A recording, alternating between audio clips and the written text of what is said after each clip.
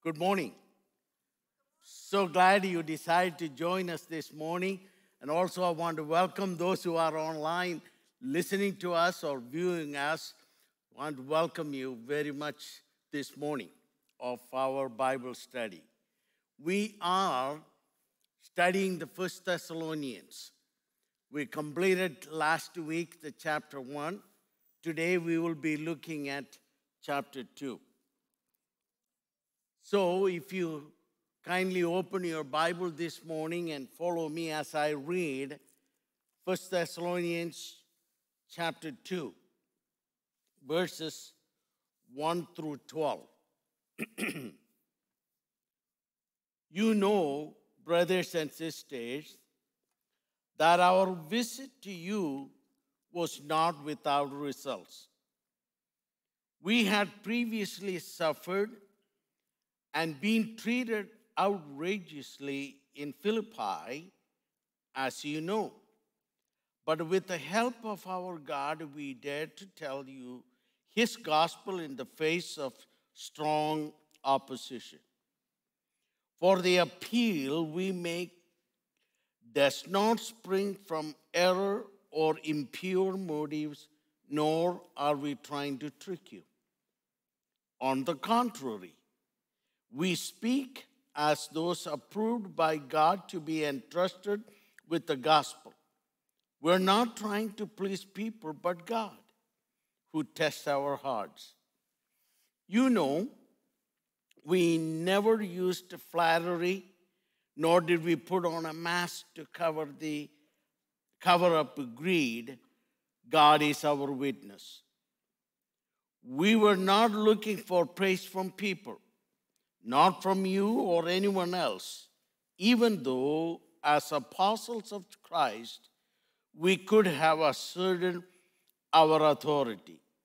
Instead, we were like young children among you, just as a nursing mother cares for her children.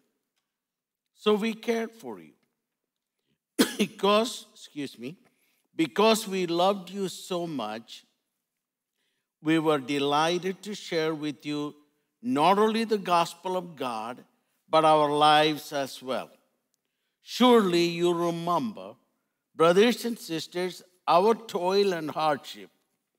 We worked night and day in order not to be a burden to anyone while we preach the gospel of God to you. You are witnesses. So is God of how holy, righteous, and blameless we were among you who believed. For you know that we dealt with each of you as a father deals with his own children, encouraging, comforting, and urging you to live lives worthy of God, who calls you into his kingdom and glory. An amazing portion of Scripture, 12 verses, here by Paul to the church in Thessalonica. We looked at last week how marvelously God has demonstrated his love for that church, how uniquely God called them. They were chosen by God. And Paul was so excited when he heard about the good reports, how well that church was doing. And today, when you read these verses, you really get a tone of Paul is defending his ministry in Thessalonica. Why do I say it? It almost like, here's my imagination. He's in the court as an attorney. He is defending his position, what he did at the church in Thessalonica. How do I know that? Let me show you how this chapter starts with. Look at what the first two phrases. You know. Now, that two phrases in the 12 verses we read, it is repeated 6 times. Look at these verses. Verse 1, you know, brothers and sisters. Verse 2, we had previously suffered and been treated outrageously in Philippi, as you know. Look at verse number 5. Verse 5, you know we never use flattery. Verse number 9, surely you remember, you recall. Verse 10, you are witnesses. So Paul is using that terminology to give us a flavor of defending his ministry in Thessalonica. Now, let me tell you why I say again. Look at chapter 3 for a minute. Look at chapter 3.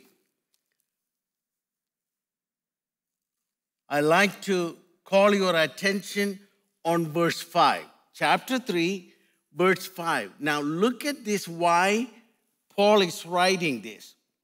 For this reason, when I could stand it no longer, I sent to find out about your faith. I was afraid that in some way the tempter had tempted you, and that our labors might have been in vain. But Timothy has just now come to us from you and has brought a good news about your faith and love. He has told us that you always have a pleasant memories of us, that you long to see us, just as we also long to see you. So he is already seeing in verse 4, somebody in Thessalonica, they are spreading wrong information about Paul and Silas and Timothy. So they're kind of accusing them. What are the accusations they are bringing against Paul? Now go back to chapter 2. Chapter 2, you will see verse number 3.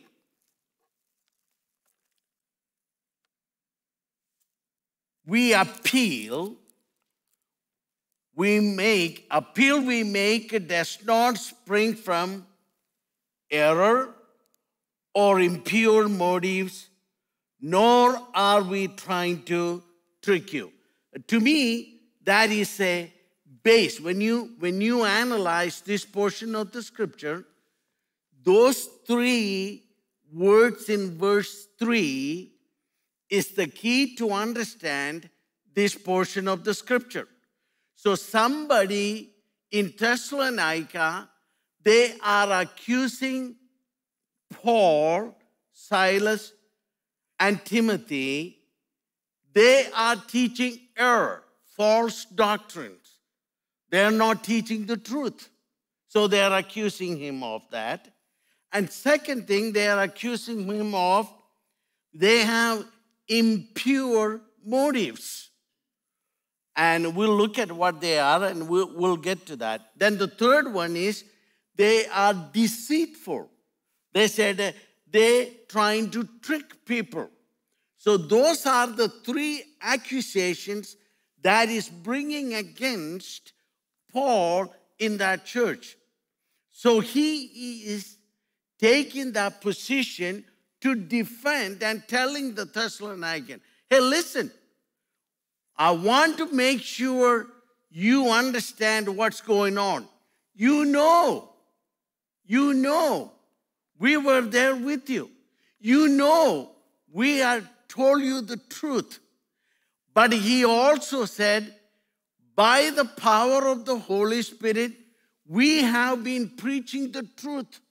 We've been telling you about the gospel of God. And how do I know that had an effect? He said, chapter 1, verse 9. Look at verse 9 and 10. For they themselves report what kind of reception you gave us. They tell how you turned to God from idols to serve the living and true God, and to wait for his Son from heaven, whom he raised from the dead, Jesus, who rescues us from the coming wrath. So he is saying, by our presentation of the gospel to you, you have been delivered from the pagan style and way of worship. You have been saved from the worship of idols, and now you are serving and worshiping the living God. So he is giving that truth to the Thessalonican church. That's why, let's go back to the chapter 2, verse 1 again.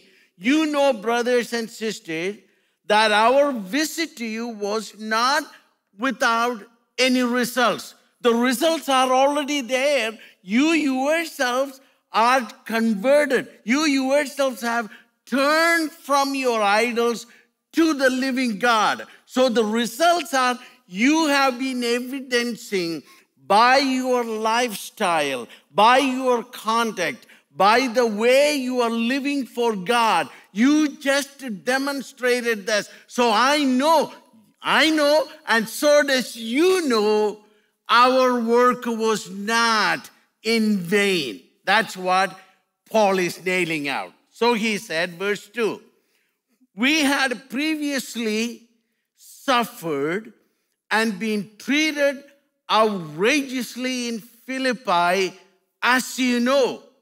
But with the help of our God, we dare to tell you his gospel in the face of strong opposition. So we looked at this when we started introducing this book. We looked at Paul was in Philippi. In Philippi, God used him miraculously. And you remember a lady named by Lydia, and she got converted. She got saved. And she entertained Paul and Silas and Timothy, and the 16th chapter. But what happened in Philippi, Paul was preaching. Paul and Silas, they were preaching the gospel. All on a sudden, if you go back and read the book of Acts chapter 16, you see this story. There was a fortune teller being hired by people. They used to her, she had the evil spirit in her, so she has the ability to forecast the future, tell the future. Excuse me. Thus, they made money off of this lady. So when they saw Paul and Silas, she is screaming and following these guys several days and said, these men are men from God. They keep saying, and after 2-3 times, Paul became annoyed. So he turned around and said, in the name of the Lord, let the demon come out of it, the bad spirit, evil spirit, come out of her. She got delivered. Well, that just caused uproar in the city. Those guys who were making money off of this lady who telling this fortune, and they got upset. So they said, we got to bring charges. Look at it. We are losing no more profit with this lady. So let's take him to the magistrate and accuse him. So what happened? They got stripped. They got beaten up. His back is opened. And they put him in the prison. And there in the stocks. Stocks is a wooden frame. They stretch the legs and the hands, being locked, and put the head in the certain location. And they were sitting there and suffering and agonizing in pain. But at midnight, here is a supernatural thing that is happening to them.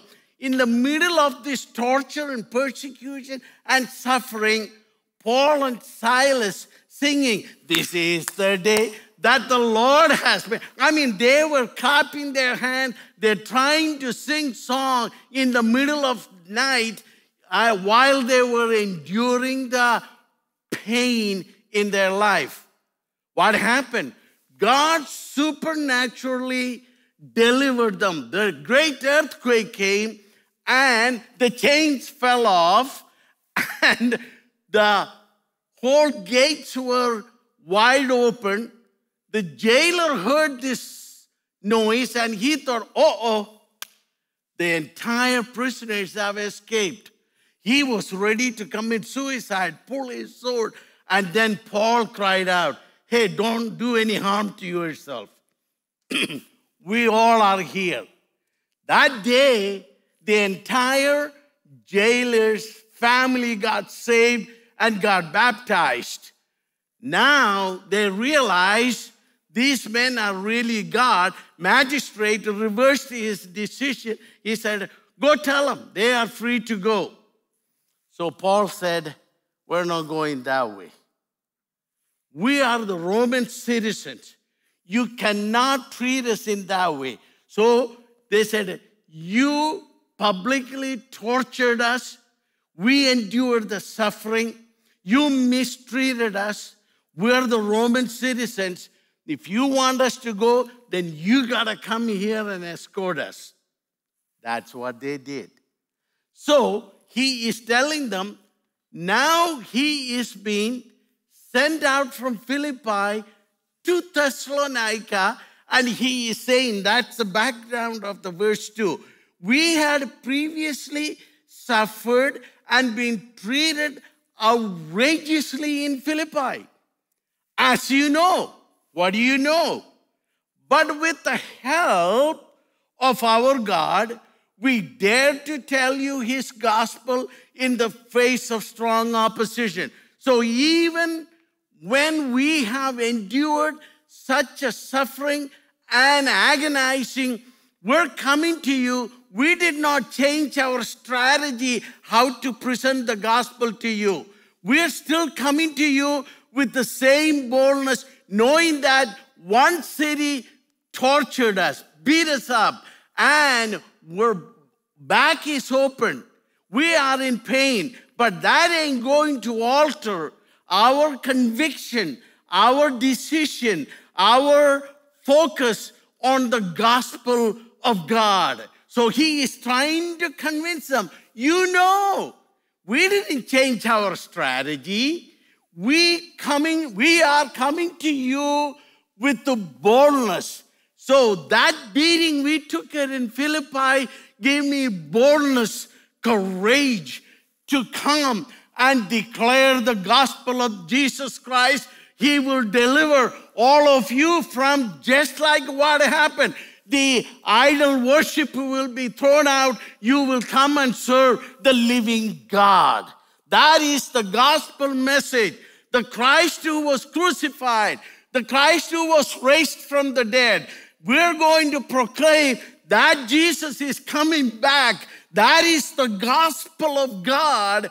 These men coming to this church in Thessalonica and spoken to them boldly without altering any strategies. So he says, you know, we didn't change anything. We are coming to you with that kind of courage and what kind of boldness we're coming to you.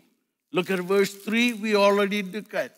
We appeal, we exhort you, we want to appeal to you. We did not come to you with any error. We told the truth and the Word of God. And the Word of God will set you, the truth shall set you free. And you yourself has been a witness to it. So he said, we're not coming to you with the error, but that's the next thing. The impure motives. Impure is in there, has the original language, gives us this meaning. The impurity is the uncleanliness of the sexual connotation that is applied to them. See, we have seen in those days, the false teachers are sexually involved with the newly converted people. And they take their money. That is one sign of being a false teacher or false prophet. So he's saying in those days, in the Greek mythology, the Greek temples were full of prostitutes. They encounter sexual relationship with the temple priest. So they're coming from there. So they were accusing Paul in the same context. He is a false teacher. He is a false prophet. He is giving you wrong information, Thessalonian church. Believers don't believe him. He is trying to find sexual favors from all of you. That's what it is implied there. We did not. So Paul is defending. We did not come with any impure motives. Neither did he say, what? We're trying to trick you. Put a mask on our face. I know some of you have them. But no, you're not disguising that. You're just complying with our rules and regulations here. So I'm saying we are not here to trick you. We are coming to you directly and being honest and proclaim to you the truth and the gospel of God. That's what he is defending. Well, let's go on. Verse 4.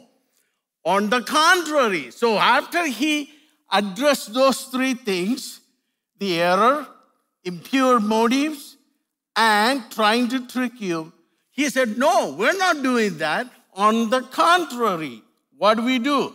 We speak as those approved by God to be entrusted with the gospel. We're not trying to please people, but God who tests our heart. We are coming to you by the authority of God. We are approved by God.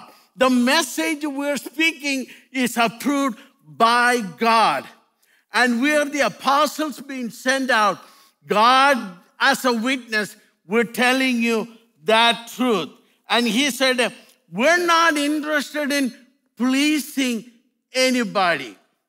And they're not there to boost their egos. Man, I have that problem.